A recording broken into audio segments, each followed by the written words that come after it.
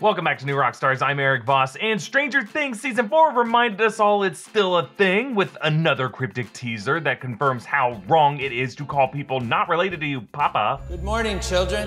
Good morning, Papa. That is why I order my pizza from Just John's. I'm gonna break down all the clues, both in this teaser and the corresponding HNL Control Room clip, what all the numbers mean, and how it all connects with the leftover mysteries from Season 3. Spoiler warning in case my theories are right, but if not, I don't care because it's more fun to be surprised, right? So Season 3 ended with the kids fighting the Mind Flayer in the Starcourt Mall, while Joyce and Hopper closed the rift to the Upside Down, leading to Hopper's apparent death. But a post-credit scene in Kamchatka, Russia, with another Demogorgon hinted at some American in another cell. And then in February 2020, a From Russia with Love teaser confirmed Hopper was still alive in a Russian labor camp. And that video's description, by the way, was 001 of 004. This new teaser is 002 of 004, perhaps signaling that this is the second of 4 promos that they have planned. Hopper's final letter to 11 called back his fatherly request to leave the door open 3 inches,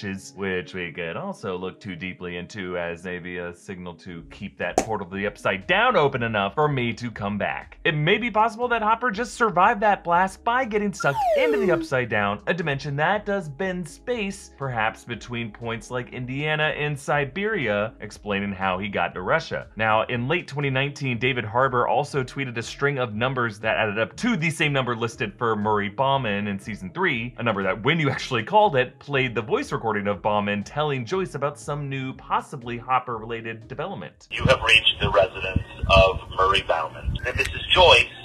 Joyce, thank you for calling. I've been trying to reach you. I have an update.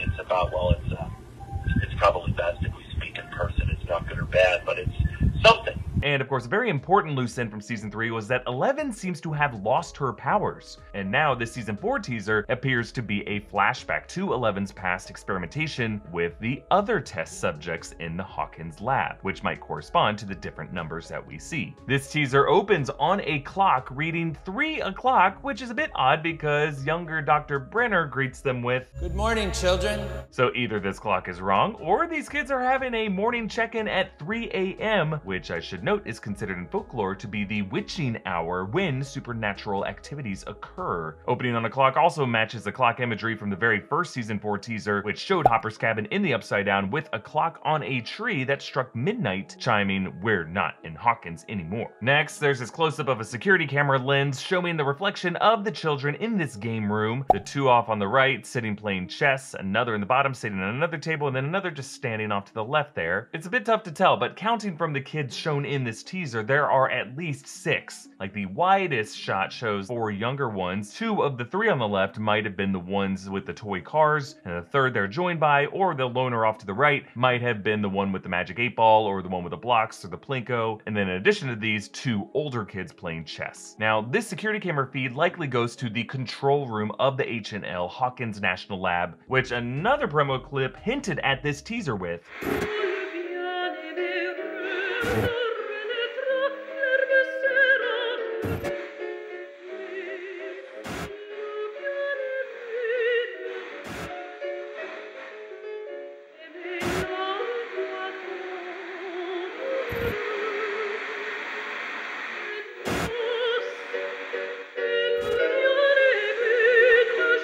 Yeah, so you'll notice these screens creepily show this same room after some violent attack. You can see blood now on this floor, the lights now flickering, that magic 8-ball also has some blood on it. But there's also something we don't see in the broader teaser, a pair of game dice showing the numbers 2 and 6 on one of them and 5 and 4 on the other. But if these are resting on their sides, facing upward would be 3 on the first one and 6 on the second one. And if you read into this kind of thing, that could indicate maybe a Season 4 release date of March 6th or June 3rd. Finn Wolfhard said Season 4 was coming next year, but June 3rd, 2022, while a Friday, seems way too far off for Netflix to be amping up its promotion like this. By the way, that opera music in that clip is a French title translated to When My Sweetheart Returns to Me from the 1786 French opera Nina. The returning sweetheart could be the Demogorgon. Maybe that was the thing that attacked and killed these kids, while 11 was locked up in her room, having to sense it all happening. Actually, if you listen closely as Brenner walks up to the room, you do hear a kind of interdimensional purring of a beast.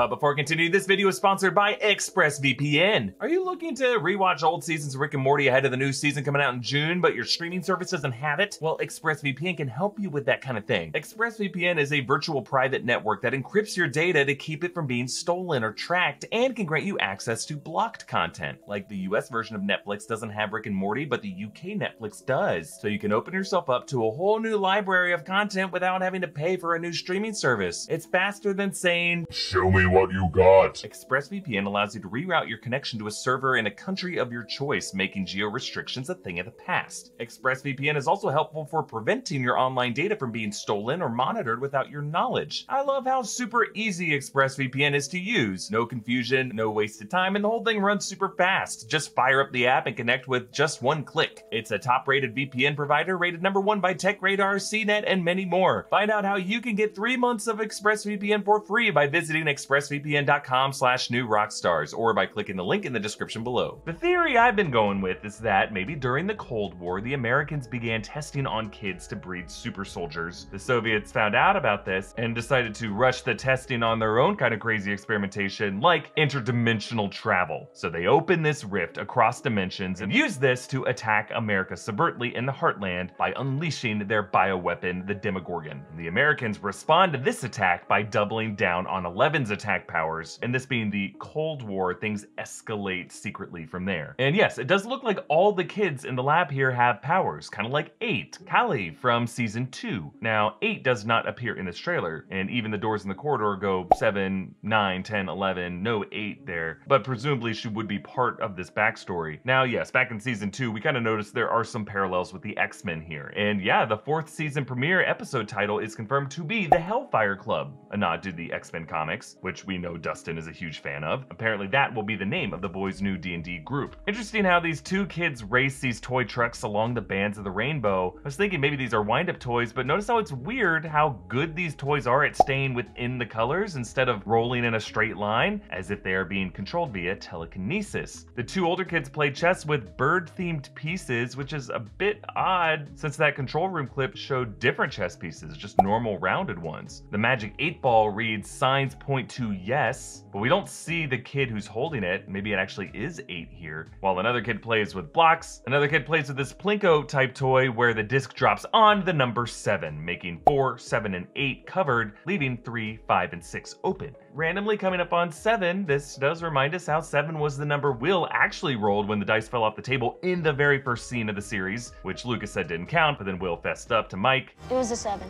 Huh? The roll. It was a 7. The Demogorgon. It got me. Of course, foreshadowing the Demogorgon about to get Will and maybe about to get these kids. And then Papa Brenner greets them as 11 panics from her room. I'm glad to hear it, because today I have something very special planned for you.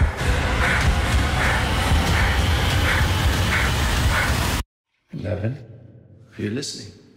I think the voice here could be that of a teacher or a doctor to 11 in the present day as she gets triggered back into the memory of this trauma from the Hawkins lab. And now that she no longer has her powers, she may be suffering some panic attacks that she no longer has a way to defend herself and her loved ones if any of these threats ever return. Comment down below with your thoughts and theories, and support this channel by checking out one of our great merch options at newrockstarsmerch.com. Follow me on Instagram and Twitter at EA Voss. Subscribe to New Rockstars for breakdowns of everything you love. Thanks for watching. Bye.